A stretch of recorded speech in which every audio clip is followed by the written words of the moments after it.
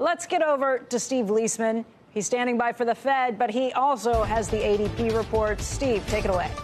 Becky, 156,000 is the ADP report for the month of July. Private sector payrolls seen by ADP rising by 156,000. That is pretty much spot on with the estimate of 150,000. June, which was a weak number, was revised up just a little bit by 10,000 to 112. The goods sector this month up 9,000.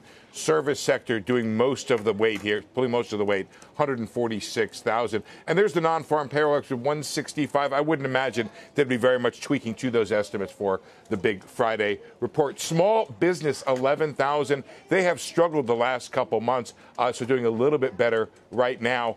Medium business 67. Large business. This could be a question here of who has the ability to attract workers in a scarce market for labor right now. Let's look at where the jobs have been. Education, health services up 37,000. If you don't know that that's on the top, you haven't been paying attention like the last 2 years. Trade, transport 27, leisure, hospitality 26, construction not too bad, up 15, and financial 11. Manufacturing only 1,000. I want to show you, even though this number is higher than the prior month, the 3-month average has been slowing, and it's been indicative of a slowing job market. You can see here our job growth in ADP is about half of what it was back in January or so. So a little bit better on this month compared to June, but the 3-month average suggests, Becky, that we are still slowing in terms of the overall job market.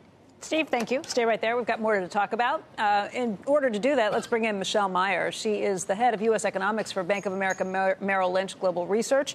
Also, Mark Zandi, who's chief economist at Moody's Analytics. And Mark, we're going to start with you. ADP numbers, something we were watching very closely, right in line with expectations. How would you summarize what you're seeing right now? Healthy job growth, but slowing. Just to give you a sense of it, last year, 2018, average monthly job growth was close to 225,000. So far this year, we're down to 170, and it feels like underlying trend, abstracting from the ups and downs in the monthly data, is close to 150K. And taking the brunt of the slowdown are small businesses. Steve mentioned that. But if you look at particularly very small businesses, those with less than 20 employees, job growth now has been negative for 3 months in a row. So the trade war, the labor shortages, what's going on with online retailing is really doing a lot of damage to smaller mom and pop companies. Which of those would you put at the top of the list? Is it just impossible to compete with the bigger companies that can offer more perks, or you think that this is really they're seeing a slowdown in demand for their products? I'd say all three things. I would, though, put at the top of the list labor shortages. I mean, you can see the real softness in things like construction, leisure, hospitality, even education, healthcare. That's where we're seeing the real constraints. But also the online retailers are laying off workers because of the competition. And the trade war is really doing now a lot of damage to manufacturing. We've seen a pretty sharp slowing there. Transportation, distribution, and also ag-related. Anything ag-related is also is pretty weak. So all three of those things are contributing. And by the way, Becky, I would expect further slowing in job growth as we move through the year into next.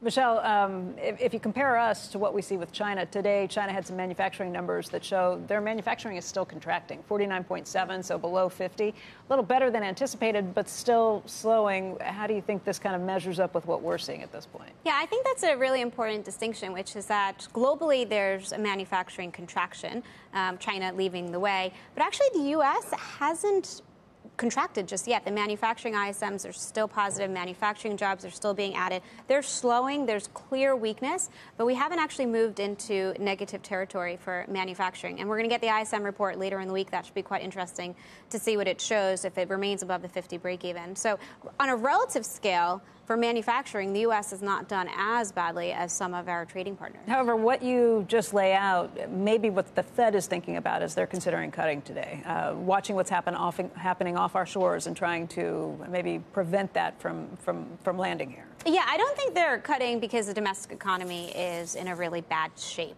Look, we're still creating jobs. We have over 150,000 on a trend basis. We think Friday's jobs report should show something similar. Even manufacturing, it's still positive, although much weaker. What they're really worried about is that the the pain that we're seeing abroad, which is partly driven by the trade uncertainties, is going to spill over to the U.S., and they want to get ahead of that. And that's why I think Fed Chair Powell is going to have to do a really good job in terms of explaining what that reaction function is. What exactly is driving him to cut rates right now, and how much more does he think is necessary to address these risks?